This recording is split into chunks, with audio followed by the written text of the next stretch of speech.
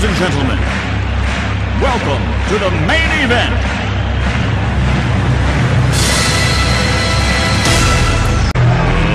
Let's get ready to rumble! Y'all ready for this? Let's go ahead and bring up the supplies so we can get started making this paper bag card. Now, as I said, we are using the Michaels Celebrated bags, and if you can't find these or they're not anywhere where you are located at, I can tell you the size of the bag. It's 4 5/8 inches by 2 7/8 inches and 8 5/8 inches. But what we're going to do is we're going to cut that down so that we can make it the size of a regular A2 or A6 card. Probably an A6 card. Well, A2, close to an A2 card. So I'm going to bring up my supplies now. So here is my bag that I have gone ahead and cut down to 5 1/2 inches.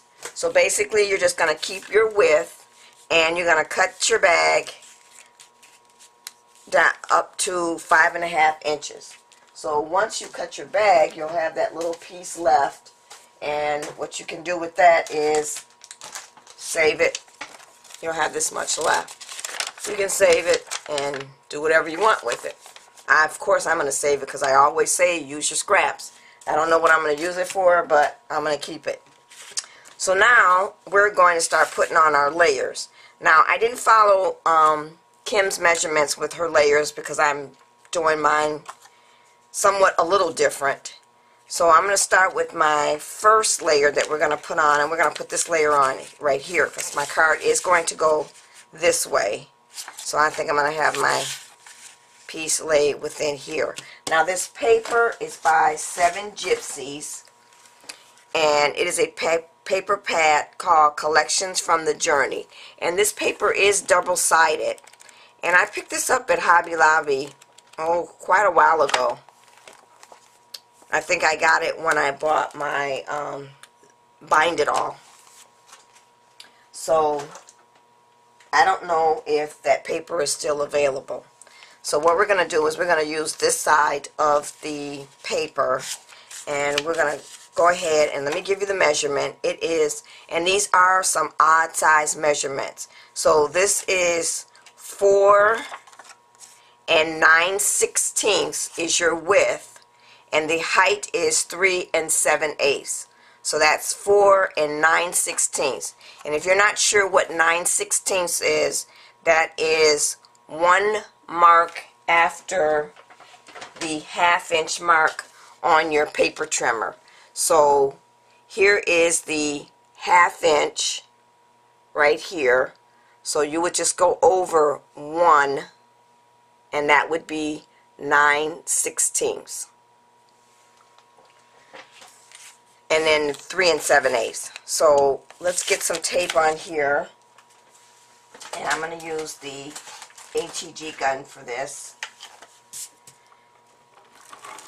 And I'm going to get my tape all around, and then we're going to add it to our bag, not our card. Eventually it will be a card, but it's really a bag. So I'm going to just open this up here, and I'm going to have this going across like so. So I'm going to just lay that down, and that gives you just a little bit of an edge where you can see part of the bag. I think it's about 1/8 of an inch. You know me, I don't like to measure that much, so I'm just guessing at that, but I would think that that's about 1/8 of an inch. So I'm going to just take my score tool and make sure that that is laying flat. So now the next thing I'm going to do is, I've already done this. I've gone ahead and put some score tape on the edge of this, because what I'm going to do is lay this down, and I'm going to create a pocket within here. So let's go ahead and take our tape off, and we're going to put this and lay this down. like so. And then I'm just going to press that with my score tool so that now I have my little small tiny pocket. Okay, so let's move on now and add our next piece.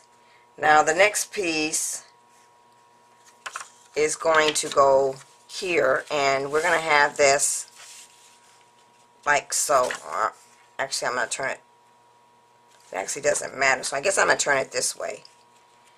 And let me see, this piece measures 4 9/16 by 2 11/16.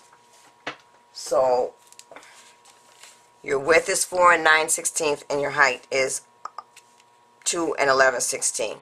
So what you'll do is you'll go to the 11/16, which will be 1 mark before your 3/4 of an inch. Look at me, I'm actually measuring, people. So thank goodness my husband bought me a tape measure that has all those little measurements on there so I know what they are. So we'll put this on. Once again, we're going to use our ATG gun and get this piece on here. So I'm going to get my tape going all the way around again. And then I'm going to get my tape in the middle. And then we'll add this piece to our bag.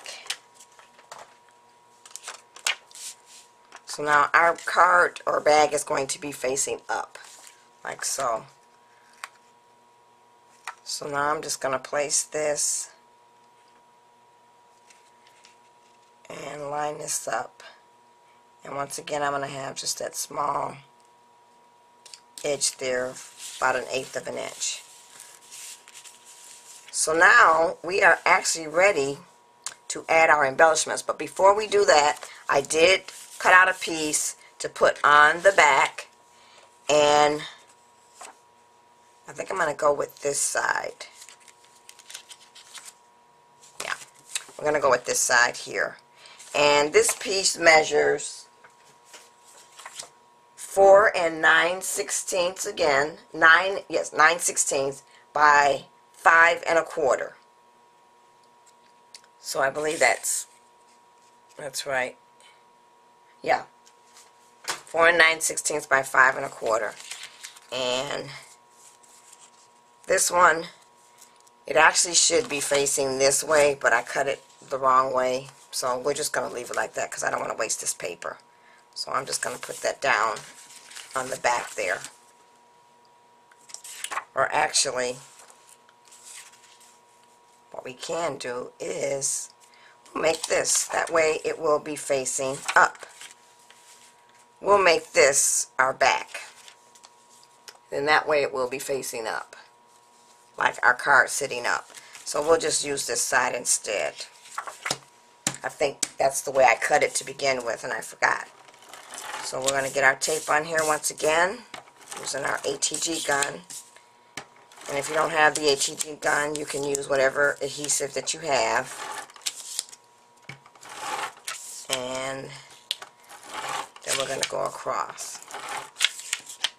So, as I said, you can make this card if you don't have the silhouette, because you can use the Country Life cartridge to cut out your banner pieces. So I want to make sure I got that going the right way, and I do. And then I'm just going to press down.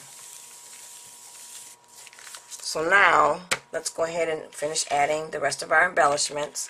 So right now, I'm just going to just lay out my pieces before I actually add them. So what I've also done is I've gone ahead and taken the Tim Holtz gear die, and that looks like this.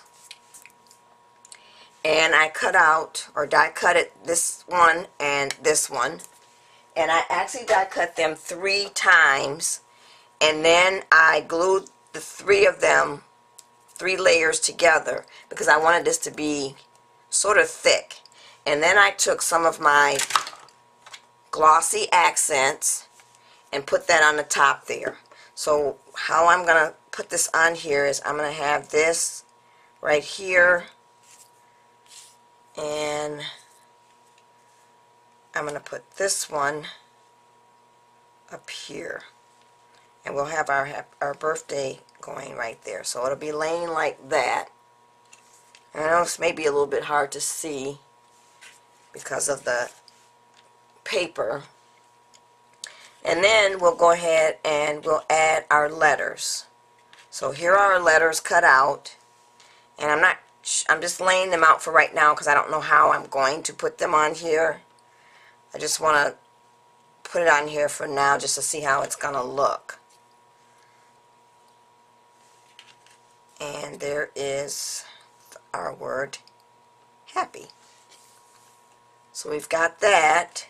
And then for our tag, we've got our sentiment that we put on using the print and cut feature. And remember, we did cut out 2 of the one size after we did our internal offset. And this is the internal offset piece right here. And then we're just going to put this on the back. So I think I'm going to use this side so it'll be just a little bit different than what's on the back of our paper bag card. So I'm just going to glue this on real quickly. I've already gone ahead and glued my, well, actually I didn't glue the sentiment, I just kind of put it on there, so we better do that first. Let's put our sentiment on. But before we do that, I do want to go ahead and use some of my Tim Holtz dye so we can ink our edges. So let me ink my edges and then I'll come back. Okay everybody, so I've gone ahead and inked my edges, and I used the Tim Holtz Black Soot Distress ink. And I've placed that on one side of my tag, and then on the other side of the tag I've gone ahead and put my other tag that I cut out. And then I went ahead and put on the little piece that comes with that file along with my ribbon. So now it will sit down inside like so. Now the other thing that I decided to do was I went back and put some score tape along here. I decided I didn't want a pocket here because I have the pocket up here. I was going to give him a gift card, but actually we're taking him out to dinner, so I decided to just close that up. But just keep in mind that you can leave that open and then place something else like a little gift card or something else inside there. So now I've also gone ahead and added some twine. It looks like this across here. And note, remember to add your twine before you put down your layer. Once again, I forgot to do that, and that was because I was thinking I'm not adding ribbon to this card, but I did decide to add the twine, so I had to pull the paper up and tuck it under. So now we can go ahead and let's put our letters on. So I'm going to line them up first before I do have them popped up on some foam tape, so I want to line them up first before I actually add them down to the bag or card. So we're just gonna go along here and place them down like so. And there we have our happy. So let's take them up one at a time and put them down with our foam tape. And I think I'm going to use my tweezers so I actually get it exactly where I want it. So there's our H. And then we'll go ahead and add the next letter. Like so. And just continue down adding the letters. So we'll place our next letter down. And I'm going to pull the foam tape off of this one and add this one. And then we'll add our last letter, like so. So now I have my happy. So now let's move on and we'll add the rest of our embellishments. So now we're going to place the gears, and I think I want to have my gears like that. Or actually, no, I want to put my birthday down here, and we're going to put this gear up here, like so. So we're going to bring it over just a little bit more and lay it down like that. So let's get our birthday on, and I do have this popped up on some foam tape as well. So we'll get our backing pieces off, and then we'll add this. And once again, I'm going to use my tweezers to do this so I can get it placed right where I want it, which is about right there. So there's our birthday. And then we're going to add our gears. So I'm going to go ahead and add my gears, and then I'm going to put just a little embellishment inside each gear. And I'm going to come back with the finished card along with how you're going to do your envelope. Okay, everybody, so I am back with my finished card. So when we last left off, I had already added my happy, and then we have the birthday down here, and now I've gone ahead and added my wheel gears that I cut out using the Tim Holtz die, and I've also popped these up with some foam tape, and then I added just some buttons in the center there. So now the other thing that I've done is I have gone and done an envelope, but this is a pre-made envelope. It was one that I've had a stack of for several years, and they happen to be in this color, or black. So what I've done is I've gone ahead and taken some of the scrap paper that I had left over from making the card, and I put that on the front. Now Kim does give you the measurements on the size to make your envelope if you are using the We Are Memory Keepers envelope punch board. She used the card size 5 by 5.5, and the paper is cut at 8.5 by 8.5, and your first score line would be 4 1/8 if you're using the punch board. And I would imagine you could also make this envelope using the Martha Stewart scoreboard. So then I decided that I wanted to add just a little bit more on the envelope. So what I've done is, as you remember, we cut off our paper bag and we had that piece left over. So I've just gone ahead and taken that piece and run it through my Big Shot using my Spellbinders label number 4 die. And this is the second from the largest size of the die. And I just went ahead and ran that through using that piece of the paper bag that I had left over. And then the next thing that I did is I took my Stampin' Up!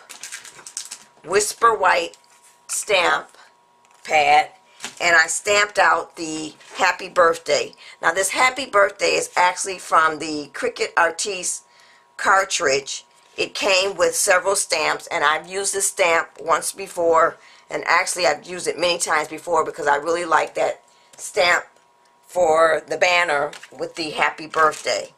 And then the other thing that I use a lot is I've stamped my little cactuses or cattails down here at the bottom, and this is from the Stampin' Up! Pocket Silhouette stamp set. Now this is a very old one. I believe it's retired. I actually got this on eBay, so if you're interested in getting that, you can try getting it on eBay. So that is it, everybody. This is my finished birthday card, and it's a paper bag card. Thanks for watching, everybody. Bye.